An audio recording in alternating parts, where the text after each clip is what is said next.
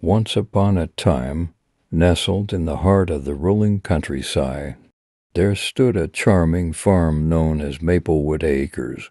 This farm was a place where generations of the Anderson family had toiled, laughed, and created cherished memories that would be passed down through the ages. The Andersons, John and Sarah, were the hard-working parents who had dedicated their lives to the land. They had 3 children, Emma, the eldest at 16, with her fiery red hair and a heart as big as the open sky. Then came Ben, the 12-year-old middle child, a bundle of energy and curiosity, and little 7-year-old Mia, the baby of the family, with her dimples and a twinkle in her eyes that could melt anyone's heart. On this particular morning, the farm was buzzing with activity.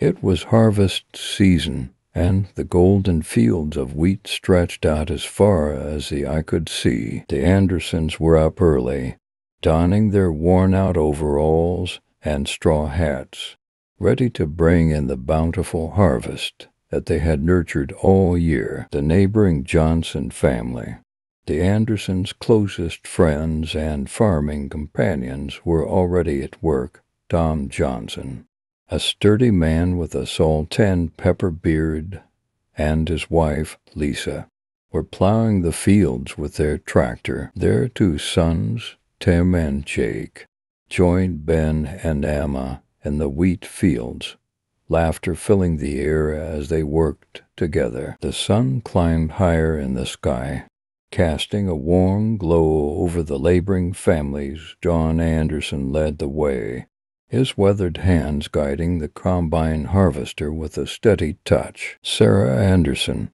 her hands just as calloused from years of farm work, managed the grain wagon, making sure every grain of wheat found its way onto the wagon's bed. As the day wore on, the sense of camaraderie grew stronger.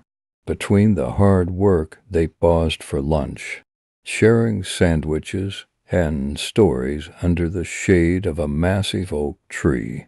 The children played tag, their laughter mixing with the distant hum of the tractor. Later that afternoon, the golden sun began to dip below the horizon, casting a fiery orange and pink glow over the fields. The families gathered around a roaring bonfire, the scent of roasted marshmallows filling the air. They swapped stories of seasons past, tales of hard times and good times, of joys and sorrows. Underneath the starlit sky, Emma strummed her guitar, and everyone joined in singing folk songs passed down through the generations.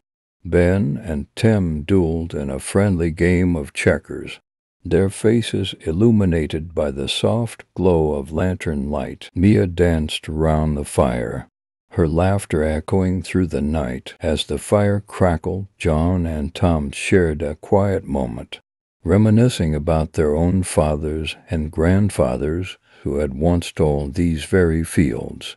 They spoke of the importance of family and the legacy they were building for their children. The night passed, and they retired to their respective homes, tired but content. The harvest had been bountiful, but what mattered most were the memories they had made together. Years would go by, but the memories of that harvest season on Maplewood Acres would remain etched in their hearts.